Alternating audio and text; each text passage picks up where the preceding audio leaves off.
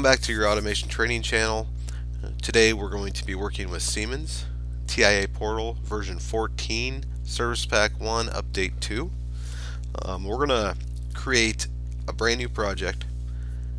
I have an S7-1500 processor here, and what we're going to do is I'm going to show you how fast it is to create a brand new project, upload the configuration information from the controller, and then we're going to write just a little bit of code, download to it, and test it out. So the first thing you're going to want to do is we're going to want to come over here in the Start tab. We're going to go down to Create a New Project. We're going to go ahead and just call this YouTube Tutorial 1 Siemens version 14. You can change the author, throw in some comments if you'd like. We're going to continue. We're going to go ahead and select Create. So we want to go ahead and configure a device. So we can show all devices, you can go out and find it, but we're going to add a new device. We're going to select the controllers. We're going to go the S7-1500 CPU, and we're going to scroll down to Unspecified CPU 1500. We'll select Add. Okay, the first view that it's going to pull you into is going to be the device view. So this is going to show the 1500 unspecified controller that we have in here. So we're going to want to come down here and select Detect. But before we do that, because we are wired, not wireless, we're going to go to we're going to go in and we're going to go to Local Area Connection. Go to Properties. And we're going to make sure that we're set to static IP address, and that we are in the same subnet or in the same IP network as the controller is on. And so what happens that this one is 192.168.0, whatever number it is, I don't remember, but we're going to find out real shortly. So once you have that set, we can go in and select Detect, and then the type of the PGPC interface is Profinet, and then we're going to select the one that we have available, which is our LAN connection, and then we're going to start the search. It's going to go out, it's going to find it by its MAC address, it's going to pull it in, and as you can see here, the processor is sitting on 192.168.0.26. You can flash the LEDs on it, make sure that they're flashing. I can see them from here. I wish I had another camera so you could see it. But we're going to go ahead and highlight this processor, and then we're going to select the Detect. And what it's going to do is it's going to go out, it's going to pull all the information configuration files and upload it into your device view. So here it shows the controller and two cards. We have a digital input card and a digital output card. So we're going to go to the controller and we're going to change one thing first, and we're going to go clear. This one happened to be there, but normally you'd sit here on and come up, you'd go to the top of the list, select General. If for some reason yours is just showing, I don't know if this one lets it. No, okay, but we'll go ahead and start with the General, and we can change the name of the PLC to whatever you'd like it to be, like line 1 or whatnot. The author of the program, any comments, etc. We're going to scroll down the list all the way down to where it says protection and security level on this controller anyway, and then our access level, we're going to do full access including failsafe. So now that that's checked, all this stuff is up here. We need to compile this device, so we'll go ahead and select the compile button right at the top of the window here. We're going to compile it. It's going to go through, make all the changes, make sure everything's good and we don't have any errors, and it looks like we're fine. So we're going to go ahead and download the configuration right to the controller. So highlight the project and then download to our device. It's going to pull up this synchronization window. It's telling us that what's in the controller is different than the project we're going to load to it. It says that manual synchronization is required. You can select this and do an offline comparison, but we're going to go ahead and continue without synchronization. It's going to stop the controller.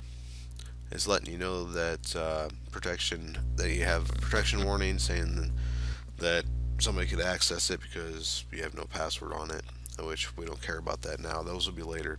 So we're going to go ahead and load it.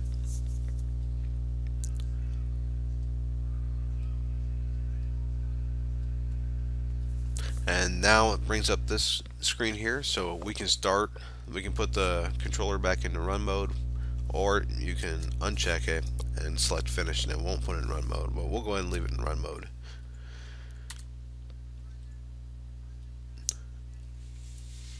And now we can come down to our file here. It says program blocks, and we can open up our main organizational block, and there's your first network or rung in this instance. We'll go down to PLC tags, and it has a default table, but we're not going to use the default table. We'll add a new one. We'll rename the table. So I right clicked on it. We're going to go down to rename, and we'll call it TTY1, and now we'll go in here and it's completely blank.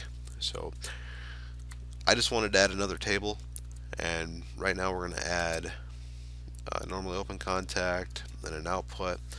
We're going to call this start button, and this one on our output is going to be motor 1. So now that you have a red squiggly line under this, that means we need to define the tag.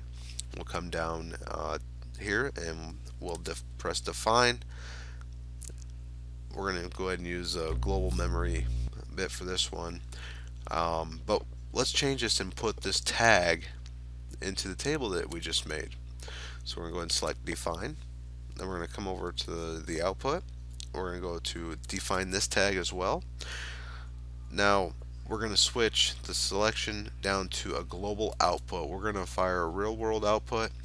Let's say we don't want it to be output 0. We want it to be output 3. We can go in and change that to 3. And we can go over here to our tag data, our PLC tag table, and we'll select the same table that we created a minute ago, and we can define it. So now that we have this in, we can go ahead and go up, and we need to compile this block to make sure that we have no errors. Looks like everything is fine, no errors, no warnings. We'll go ahead and download this to the controller. We're going to go ahead and select load. Now that it's loaded, let's go up here and select this the CPU, and we're going to select go online, and everything is online. We have no errors, everything's green, which is good. So let's come over into the organizational block here, and let's go up here to where these little glasses are, and this is where we can toggle to go online with this block. So we're going to monitor this block, and now it shows that we have power up to our normally open contact, and we want to go ahead and toggle this or force the value or modify it to 1 so that we can fire our output.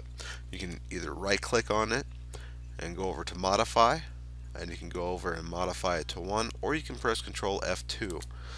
So I selected it from this menu here, and as you can tell, the output should be on, and as if I look over, I see our output is on. I come back over here, I can highlight the block, I can press Control F3, and that'll force it back to a 0. So as you can tell, within a matter of minutes, we were able to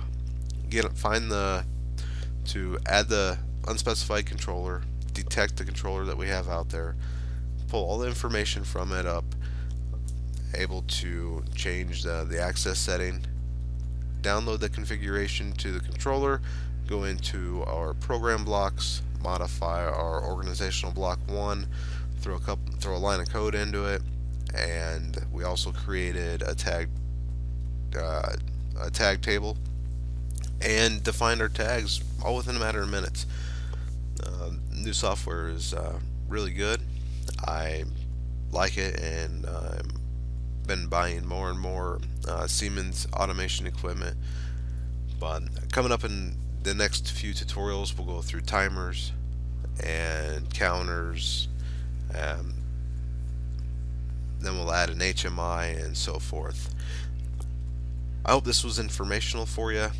We'll get into more of the functions and other items on within this window or within the software, and be able to help you learn more and more as we go. So thank you for watching, and leave any comments, questions below. Hit that like button and subscribe. Thanks a lot.